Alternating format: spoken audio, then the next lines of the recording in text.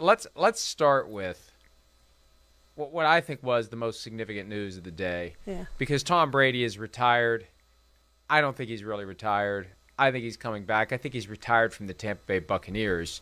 Buccaneers coach Bruce Arians earlier today talking about Brady's status and whether or not Brady will ultimately be playing for another team if he decides to play again. Here he is. Now, there's quotes obviously coming out that you would welcome Tom Brady back whenever, right? And I think a lot of coaches would. And then they said, would you agree to let him go somewhere else? In that question, I didn't get to hear the entire thing, but were they saying in the short term, long term, or in your eyes, the same exact thing doesn't matter? Like if in 5 years when he's 50, if he wants to come back and play, like do you think that's, because you'll probably still be coaching by then. But is that, what did you mean by that quote? And do you think there is a chance he comes back?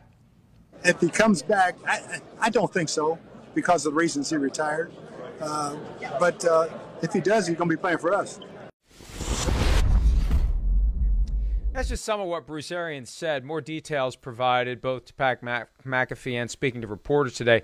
Charean, I think the last person to comment reliably on the comings and goings of Tom Brady is Bruce Arians, because it was Arians who said before Brady retired, I'll be shocked if he retires. More recently, he said, I'll be shocked if he comes back.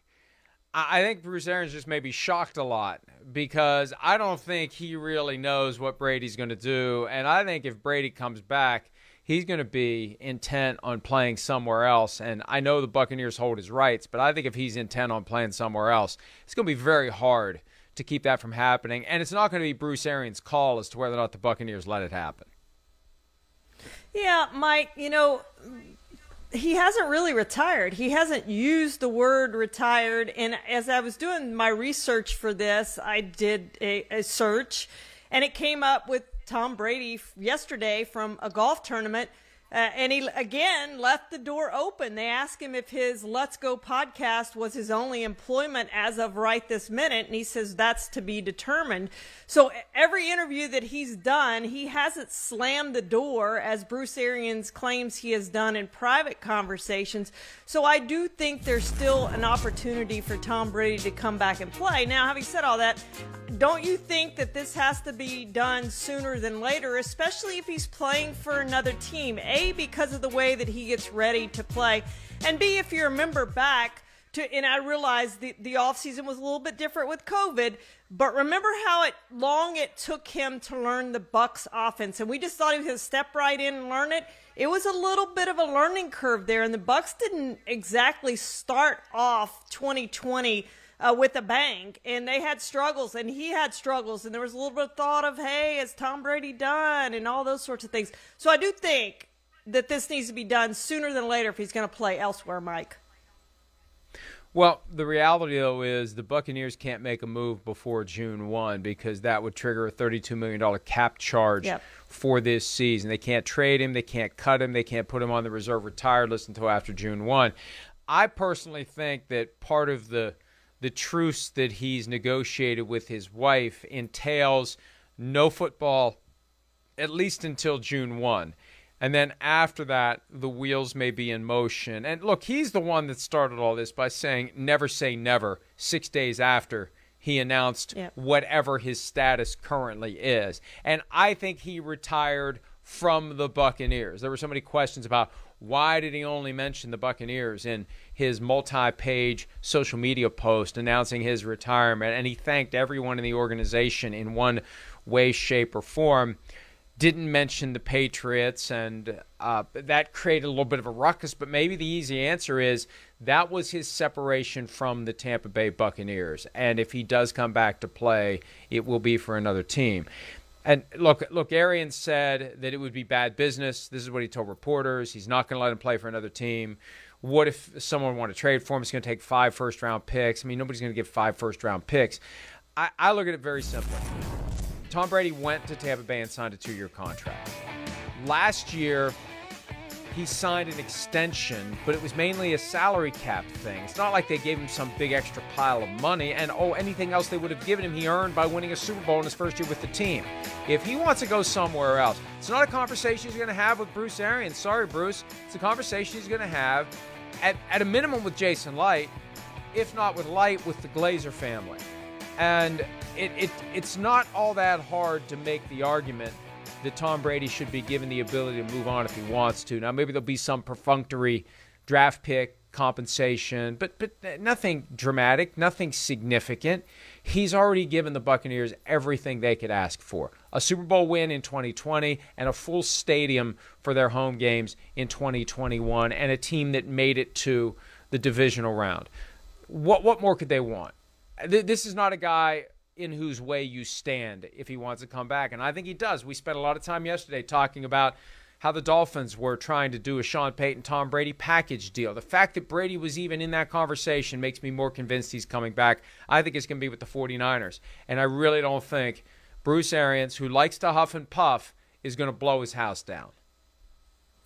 Mike, let me ask a question about the post-June 1. But they can announce that they're making him a post-June 1, right? And he can go agree to terms with another team before June 1. Do I have that correct? Well, they would have to trade him effective June 2, and there can be a loose understanding as to where he's going to be traded, just like the Matt Stafford trade from last year, announced or but what if they cut acknowledged him? They could cut him. They could cut him with a post-June 1 designation. They could do that, and then he could sign with another team. I just don't think – I'd be stunned if they cut him. I feel like they get something for him. But, yes, they could cut him now and process it after June 1 and only take the $8 million cap charge for him in 2022. That is a possibility. And again, if he wants it, how are you going to say no to that? How would you – what right do you have as the Buccaneers to squat on this guy and say, hey, you play for one team and one team only? If he doesn't want to play there anymore, if he's had enough of Bruce Arians. I mean, we've already seen those reports. Rich Hornberger, and that created a little bit of a dust storm a week and a half ago. And you know, the smart thinking is there is something there that Arians is more retired than working full-time and, you know, barnstorming in and scrapping portions of the game plan, and Brady resenting that. And, you know, so look, I just think something's going on there. And I reiterate my point, with all due respect to Bruce Arians, I don't trust him to be the best source of Tom Brady information as it relates to what Brady's going to do or what the Buccaneers will do if Brady wants to play again. I think he'll find a way to whatever team he wants to play for. And I think it's in the league's best interest to facilitate that too, if they have to twist some arms to make it happen. You don't want a situation where the guy wants to play and the Buccaneers are squatting on his rights because they can. Well, and here's the thing, Mike. If I'm Tom Brady and I do decide I want to play, maybe he has made an agreement with Giselle, as you said, to wait until June, that he's not going to do any football stuff until then. But if I'm Tom Brady and I decide I want to play, like, I'm going to ask the Bucs, I want you to cut me because there's going to be more choices now. There's going to be more time to learn the playbook, all those sorts of things. I would go in and ask that and ask for that opportunity before all these teams feel their quarterback need. Now, June, you're talking about the 49ers probably going to trade Jimmy Garoppolo, so they will have space and they can add Tom Brady and all those sorts of things, so that makes sense if it happens later.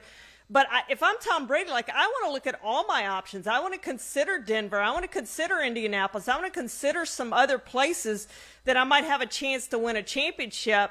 And those opportunities might not be there come June 2nd if they wait that long. So that's what I would do if I'm Tom Brady and I have any inkling whatsoever that I want to play. Go ask for your release, post-June 1 release, and give you an opportunity at least to look around and to talk to some teams and find out what's out there. Look, here's the reality. If Tom Brady wants to talk to teams now, he will.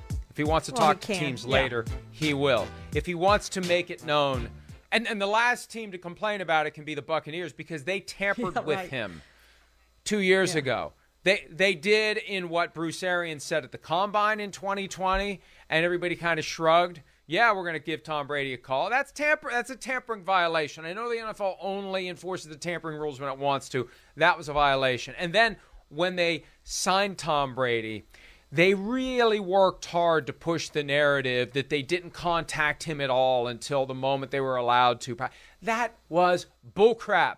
They were talking to him. They were recruiting him. They wanted him, and that's fine. My point is, that just gives Tom Brady even more right to go out and talk to whoever he wants to talk to. And if he wants to go to the 49ers, I think it's very simple. 49ers move on from Garoppolo, trade or cut or whatever. Trey Lance is the quarterback until the moment that they work out a Tom Brady deal. And for, the 49ers would be nuts to not take advantage this time around of an opportunity to let Tom Brady play for the team he grew up rooting for. They blew it 2 years ago. They blew it with Patrick Mahomes in 2017 because they thought they were going to get Kirk Cousins the next year. Then they trade for Jimmy Garoppolo. Then Tom Brady wants to come in 2020, and they say, no thanks, we're good. Well, you're not good enough, not without Tom Brady. If he wants to come back and cap his career playing for the team he grew up rooting for, you say, yes, sir. Yes, sir. Let us know when you're going to be here and let us know what we need to do. And so that's why it's different. He doesn't need to be available. Anywhere he wants to go, they'll know, he'll know, and they'll work it out. And to the extent that Bruce Arians thinks he's going to be an impediment, I just think Bruce Arians is dead wrong. Yeah, no doubt, Mike. I mean, Tom Brady's going to pull the strings here, and he should be allowed to do that. He brought Tampa Bay a Super Bowl title. He gave him their one title. He played there 2 years, had a great career in Tampa. Let him do whatever he wants to do as a goodbye gift to Tom Brady. Hi, I'm Mike Tirico, and thanks for watching. Make sure to hit subscribe for the latest news and highlights from NBC Sports.